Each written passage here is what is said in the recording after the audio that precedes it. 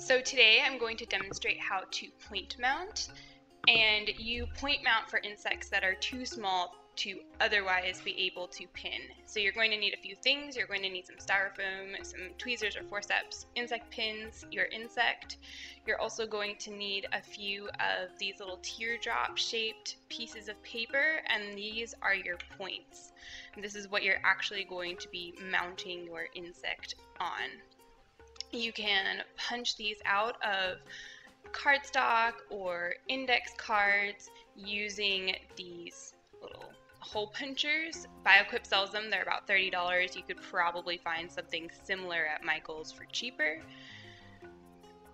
You're going to need your pinning block, and you're going to need some glue, and you can either use Elmer's glue or nail polish, and we'll talk at the end about which one you might want to use and why.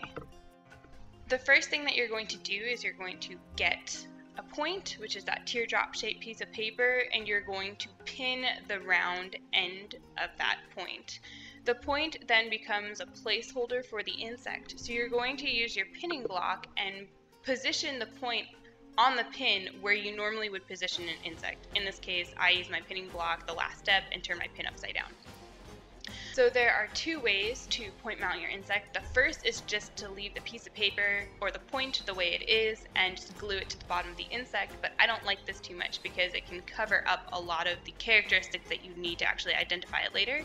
So I fold the edge of the point down to form a right angle, and I'll use this part of the point to glue it to the thorax of the insect, and you're going to want to glue the point to the right side of the insect.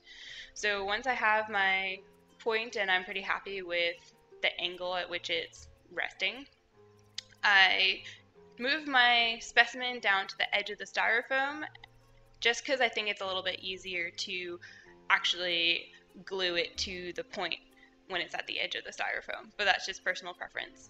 So once you have your insect in position and your point is all folded, you can add a little bit of glue to the point. If you're using Elmer's glue, you don't need very much. Like, this is too much, so I'm going to wipe some off.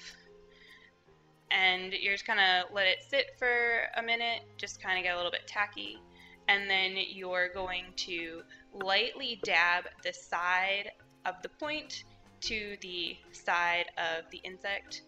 And you can, if you don't like how he's positioned or if he's not quite straight, then you can kind of nudge him around a little bit. And then you just let him dry. And when he's done, you're going to identify him and label him like you would any other insect. That's pretty much it. I hope this helps you point mount your insects. If you have any questions, feel free to leave them in the comments.